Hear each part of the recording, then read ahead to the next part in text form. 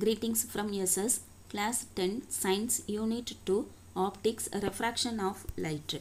In the lesson, state the laws of refraction, list the properties of light, explain the scattering of light and its various kinds, understand the images formed by concave and convex lens, analyze the ray diagram of concave and convex lens, understand the working of human eye and optical instrument, solve numerical problems. இதெல்லாம் உங்களுக்கு வந்து learning objectives-ஆ கொடுத்திருக்காங்க. இன்னைக்கு நம்ம அந்த laws of refraction-னா என்னன்னு சொல்லி பார்க்க போறோம். இந்த QR code link கீழ description box-ல இருக்கு. ICT corner link-ம் கீழ description box-ல இருக்கு. நீங்க ICT corner link-ல போனீங்கன்னா last வரைக்கும் நீங்க வரணும். scroll பண்ணி வந்தீங்கன்னா page number 31 அப்படின்னு உங்களுக்கு web link அப்படின்னு காட்டும். அது உள்ள போனீங்க அப்படின்னு சொன்னா அதுல நிறைய சிமுலேஷன் மூலமா நீங்க ரெஃப்ராக்ஷனை நீங்களே செஞ்சு பார்க்குற மாதிரி இருக்கும். கான்செப்ட் மேப் லைட் இதுல இன்னைக்கு நம்ம ரெஃப்ராக்ஷன்னா என்ன, லாஸ் ஆஃப் ரெஃப்ராக்ஷன்னா என்னன்னு சொல்லி பார்க்க போறோம். ரெஃப்ராக்ஷன்னு சொன்னாலே நம்ம சின்ன கிளாஸஸ்ல வந்து இதை தான் படிச்சுட்டு வந்திருப்போம். அதாவது இந்த பென்சிலை வந்து நம்ம பார்க்கும்போது லைட்டாக பெண்ட் ஆகிருக்க மாதிரி இருக்கும். ஆனால் நமக்கு வந்து அப்படி உண்மையிலே பென்சில் பெண்ட் ஆகி இருக்காது. இதை தான் நம்ம வந்து ரெஃப்ராக்ஷன் அப்படின்னு சொல்கிறோம். இப்போ இன்னொரு எக்ஸாம்பிள் பார்க்க போகிறோம். இந்த ஆரோ மார்க் இருக்குது. இந்த ஃபோன்லேயே நீங்கள் ஆரோ மார்க்கை வந்து ஒரு கிளாஸ் டம்ளர் வழியாக பார்த்தீங்கன்னா எப்படி இருக்குன்னு பார்க்கலாம். இதை நீங்கள் பாஸ் பண்ணிவிட்டு கூட செஞ்சு பார்க்கலாம். அப்படி பாஸ் பண்ணிவிட்டு நீங்கள் இந்த மாதிரி கிளாஸ் டம்ளரில் பார்த்தீங்கன்னு சொன்னால் அது இந்த மாதிரி பெண்ட் ஆகுது.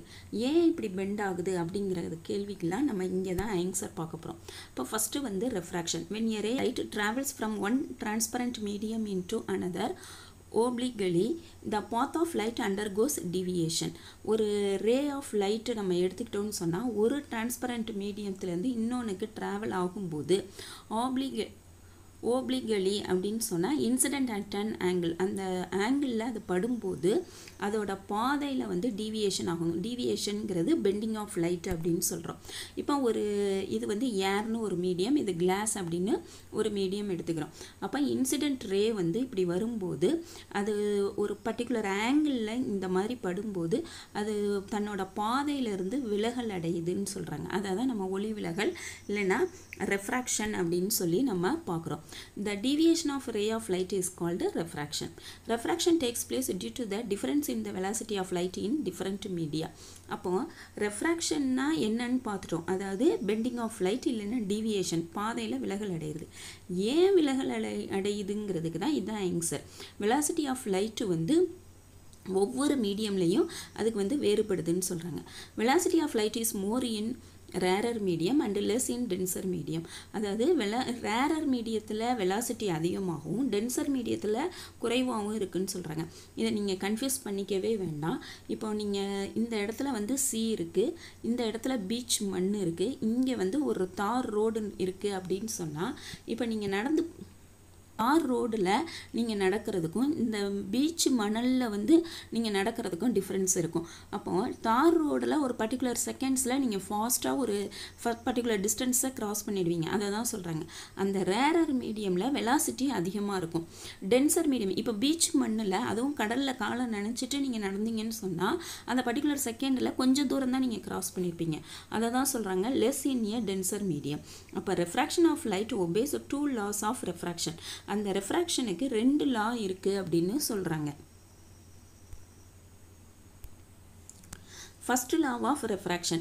The incident ray, the refracted ray of light and the normal to the refracting surface all lie in the same plane அப்படின்னு சொல்றாங்க.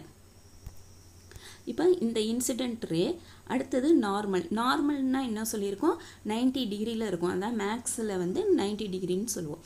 அப்போ இந்த நார்மல் இந்த ரெஃப்ராக்டட் ரே இது எல்லாமே சேம் பிளேனில் இருக்குது, ஒரே தளத்தில் அமையுது அப்படின்னு சொல்கிறாங்க. இப்போ செகண்ட் லா பார்த்தீங்கன்னு சொன்னால் இது வந்து சைன் ரிலேட்டடாக வரும். ட்ரிக்னாமெண்ட்ரி உங்களுக்கு இப்போ தான் நடத்திட்டு இருப்பாங்க.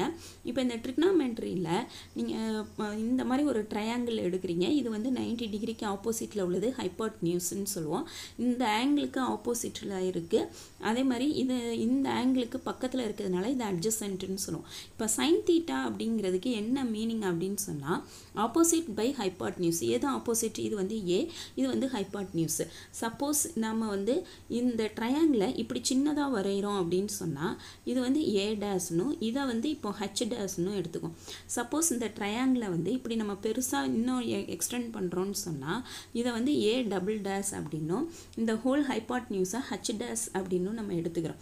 அப்போ எப்படிலாம் எழுதலாம் அப்படின்னு சொன்னால் A dash divided by H டேஷ்ன்னு எழுதலாம்.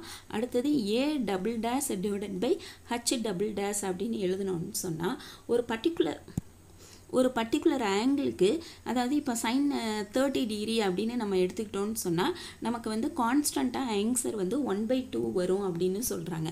இந்தக்கு வந்து ஒரு டேபிளர் காலமே நம்ம கொடுத்துருப்பாங்க. இதுக்காக நிறைய சயின்டிஸ்ட் வந்து ஒர்க் அவுட் பண்ணாலும் ஆரியப்பட்டாவோட பங்களிப்பு, இந்தியாவை சேர்ந்த ஆரியப்பட்டாவோட பங்களிப்பு இந்த ட்ரிக்னாமெட்ரியோட அந்த டேபிளர் காலத்துக்கு ரொம்ப இம்பார்ட்டன்ட்டு. இப்போ இந்த சைன் தீட்டா அப்படிங்கிறது வந்து நம்ம ஆப்போசிட் சைட் பை ஹைபாட்னியூஸ்ன்னு சொல்கிறோம். இப்போ இதை ரிலேட் பண்ணி தான் உங்களுக்கு வந்து செகண்ட் லா வருது.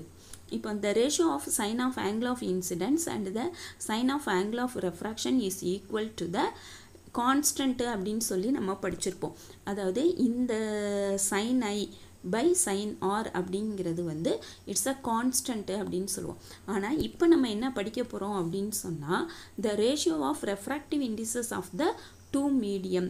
அப்போ refractive indicesக்கு அது கான்ஸ்டன்ட், அதாவது அந்த ratio of refractive indices of the 2 medium, ரெண்டு மீடியத்துக்கும் நம்ம ரெஃப்ராக்டிவ் இண்டெக்ஸோட ரேஷியோ பார்த்தோம்னா அது கான்ஸ்டண்ட்டாக இருக்கும் இல்லையா, அதுதான் இந்த சைன் ஐ பை சைன் ஆருக்கும் வருதுன்னு சொல்கிறாங்க.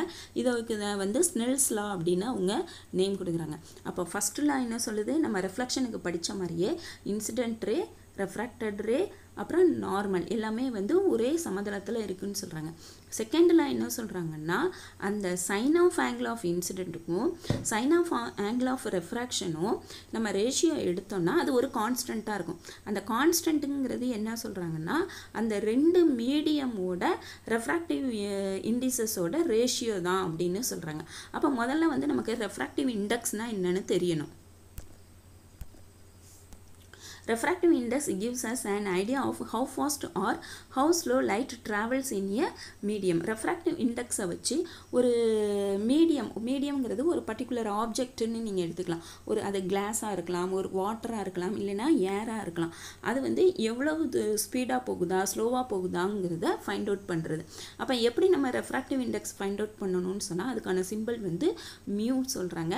Ratio of speed of light in vacuum to the ratio of light in A medium. அது வந்து மில்காக இருக்கலாம், வாட்டராக இருக்கலாம், கிளாஸாக இருக்கலாம்.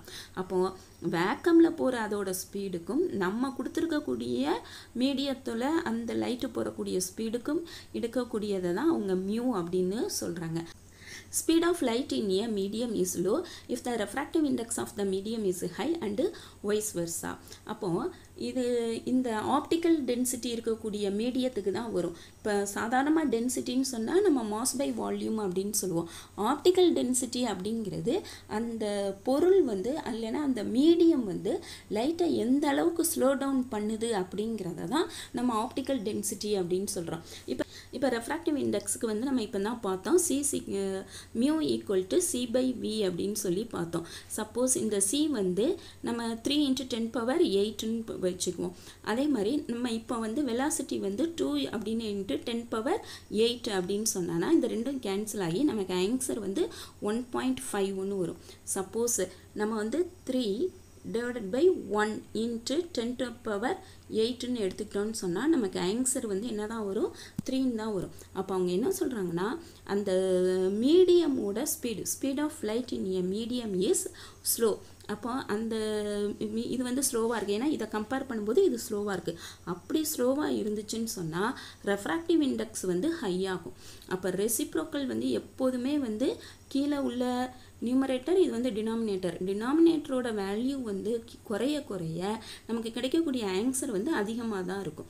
அதே மாதிரி இங்கே டினாமினேட்டரோட வேல்யூ வந்து இன்க்ரீஸ் ஆக இந்த நமக்கு கிடைக்கக்கூடிய ஆன்சர் சொல்லக்கூடிய ரெஃப்ராக்டிவ் இண்டெக்ஸ் வந்து நமக்கு வந்து குறைவாக இருக்கும் அப்படிங்கிறாங்க. அதாவது இது குறைஞ்சிச்சின்னா இங்கே கூடும், இங்கே கூடுச்சின்னு சொன்னால் இங்கே குறையும். அதை தான் சொல்கிறாங்க speed of light in a medium is low if the refractive index of the medium is high அப்படின்னு சொல்கிறாங்க. அதை அப்படியே மாற்றி இங்கே எடுத்துக்கிறோம்.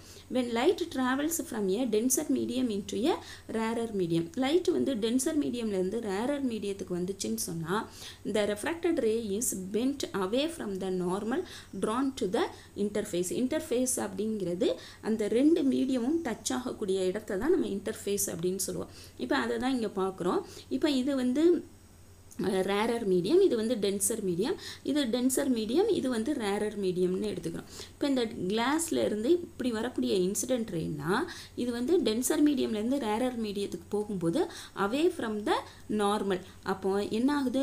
R is greater than Iன்னு வருது. இப்போ அடுத்த கேஸில் வந்து rarer mediumலேருந்து denser mediumத்துக்கு போச்சுன்னு சொன்னால் அந்த refracted ray வந்து towards the normal வருதுன்னு சொல்கிறாங்க. அப்போது I வந்து greater than R இருக்குங்கிறாங்க. அப்போ நமக்கு ஒரு டவுட் வரும். இப்படியே வந்துச்சு ஒரு ஸ்டேஜில் அது நார்மலுக்கு இப்போ வந்துருச்சுன்னு சொன்னால் என்ன ஆகும் அப்படின்னா அப்போ ஆங்கிள் ஆஃப் இன்சிடென்ஸும் 0, ஆங்கிள் ஆஃப் ரெஃப்ராக்ஷனும் 0ன்னு வருது. அப்போ நம்ம ஸ்பீடு வந்து மாறுமே அப்படின்னு நம்ம படிச்சிருக்கோம். ஏன்னா லைட் வந்து ஒரு மீடியத்துலேருந்து இன்னொரு மீடியத்துக்கு போகும்போது அது வந்து ஸ்ட்ரெயிட் லைனில் போகுமே தவிர இப்போ ஸ்பீடில் வந்து சேஞ்சஸ் இருக்கும் அப்படிங்கிறத நம்ம தெரிஞ்சுக்கிறோம். When light travels from rarer into a denser medium, the refracted ray is bent towards the normal drawn to the interface. அந்த மூணு கேஸும் நம்ம இங்கே பார்த்துட்டோம். இந்த வீடியோவில் நம்ம ரெஃப்ராக்ஷன் ஆஃப் லைட்னா என்னன்னு சொல்லி பார்த்தோம். நம்ம நெக்ஸ்ட் வீடியோவில் ஒரு காம்போசிட் லைட் வந்து ரெஃப்ராக்ஷன் ஆகுனுச்சுன்னா அது எப்படி டிஸ்பர்சன் ஆகுது அப்படிங்கிறத நெக்ஸ்ட் வீடியோவில் நல்ல டீட்டெயிலாக பார்ப்போம். தேங்க்யூ.